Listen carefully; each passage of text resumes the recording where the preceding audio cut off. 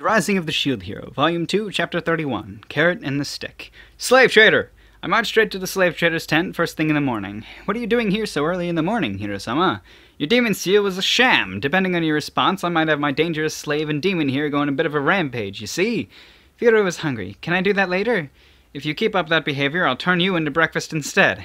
The demon seal that was placed on Firo didn't work as intended. Not only that, the option couldn't even be checked. What do you mean about that? I then explained to the slave trader that... I then explained to the slave trader about what happened this morning. It sure was rough.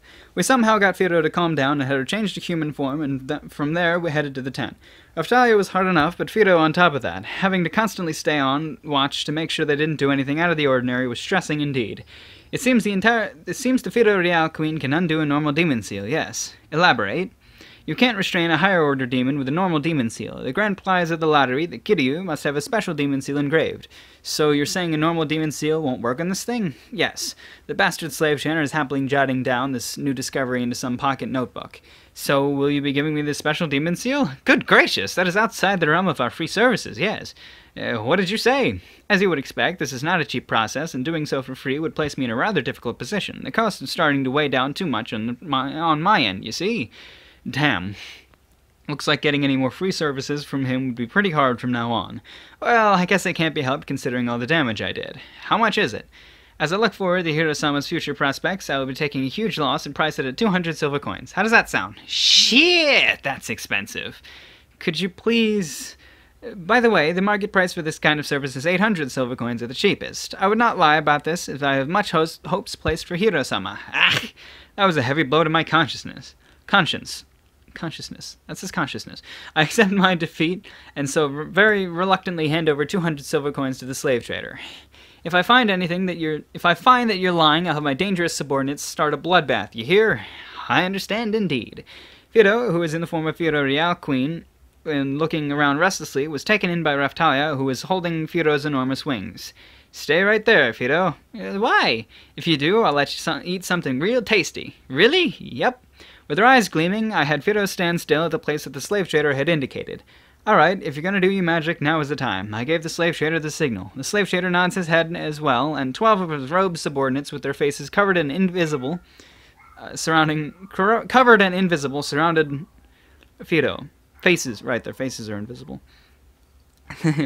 Then they poured some kind of medicine or other substance onto the floor, faced towards Firo, and began chanting their spell. The floor began to shine, and a magic circle started to unfold with Firo at the center. I'm pretty sure you can hear the dogs barking, but I've had to redo this chapter like twice, so it fucking stays. What's going on? Bam! Bam! Firo tried to put up a resistance, but was unable to do so as the magic circle enclosed in on her further. It hurts! Stop! Firo rampaged as she bears the pain from the demon seal's renewal, and each time she slams against it, the magic circle shakes. Slave trader's subordinates let out a gasp of shock. Just in case, I had extra followers restraining her with magic, but for her to be able to move under such pressure, I feel what she will eventually become, yes. Now that I think about it, she's still only level 19. If she's already like this, how strong will she be when she's around level 70? I nodded to the slave trader's words. Finally, the magic circle is fully engraved into Firo's abdomen and it becomes quiet. It's over, yes. In my view, there's a demon icon that looks like it had higher level commands than the one before. I promptly checked the option labeled with listening to everything I say. She heaves as she walks toward me. Master, that was mean. It hurts so much. As I wonder if there is a wicked smile placed on my face, I command Firo. First of all, turn to your human form. What? That hurts so much. I don't wanna. Give me something yummy to eat. Taking little heed from my command and demanding food as if she was taking me lightly, the demon sealed on Firo began to glow. No! Stop it! Firo fired some kind of spell at the demon seal, but this time the seal repelled it and the curse activated. It hurts! It hurts! It hurts! Firo crumbled to the floor in pain from the demon seal. If you don't listen to what I say, it'll hurt even more. It hurts! It hurts! Ugh. She reluctantly turns to her human form. When she does so, the demon seal stops glowing. Yep, it looks like it worked properly this time. Good work, slave trader. Indeed, it is quite a powerful seal, so it won't be easily tampered with, yes. I stand in front of the fallen Firo and announce, you yourself costed 100 silver coins, and following that, your demon seal costed 200 silver coins. That's a total loss of 300 silver coins. You are going to have to pay me back by that much by listening to what I say. Master... As Firo was having trouble getting up, I extend my hand. It sends pangs to my consciousness, having to say these kinds of things to a child who is so pure, but I want to at least have the funds to keep a roof over this self-indulgent kid. Listen to what I say. No. I see. If you really don't want to listen to what I say, then I'll just sell you off to the scary man over there. Firo seems to have finally understood her position as her face warped in fear. The slave trader that is looking at me with some expression that's both troubled yet happy. How much would she sell for? Let me see. She's rare, so dealing with her will be difficult, but 30 gold coins sounds like a price I could buy her for if I include that cost. Since she has a powerful demon seal engraved on her, she won't be able to rebel anymore, and I can see quite a few ways to use her, yes. Damn slave trader, he deliberately lays down the price the moment after he says it'll be difficult to sell her. I don't actually know for sure, but if I hand Fido over to him, her life will probably be over. And now Fido is looking at me with upturned eyes, looking absolutely terrified. This is tough. My good conscience that I thought had vanished is rolling back in full force here. However, depending on Fido's attitude, such a choice may really have to be made in the future. If I can't be a nice Oni-chan, in regards to Raph, then I can't be a doting pet owner either.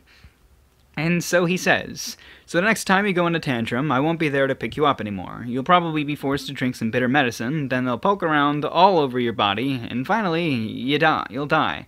Until finally, you die. No! Fido screams out in dissent. Master, please don't hate Fido. Fido earnestly begs as she clings to my leg. Shit, this is hard. But I can't back down now. If you listen to me obediently, I won't hate you. Make sure you listen. Got that? Yeah! Good. Then we're staying at the inn. Absolutely do not turn back to your original form. That will be our first promise. Okay! At Fido's beaming smile, whatever remnants of my good consciousness aches in pain. Well then, I also have to head over to the armorer today. When I look at Fido, I catch a glance at the slave trader, who now has the most jubilant smile I've ever seen. I've seen him have on to date. I'm getting a shiver down my spine at your magnificent displays of fiendishness. You are most definitely the legendary shield hero.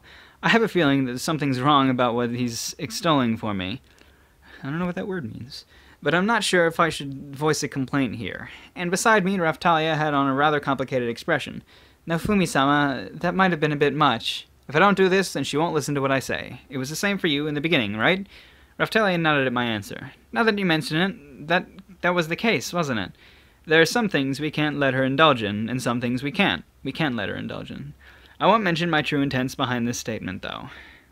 Carrot and the stick, I see, yes. Slave trader, I wasn't talking to you. And quit understanding my motives. I sure gave you quite a hard time. If that's how you feel, then please, will prepare for you an easy-to-handle Firo Real chick to raise, and, well then, I have places I need to be today, so if you can let me go then. Being able to not get swallowed up by my pace, I have the utmost respect for Hiro-sama's strong will, yes. With the conversation ending on that note, we left the tent.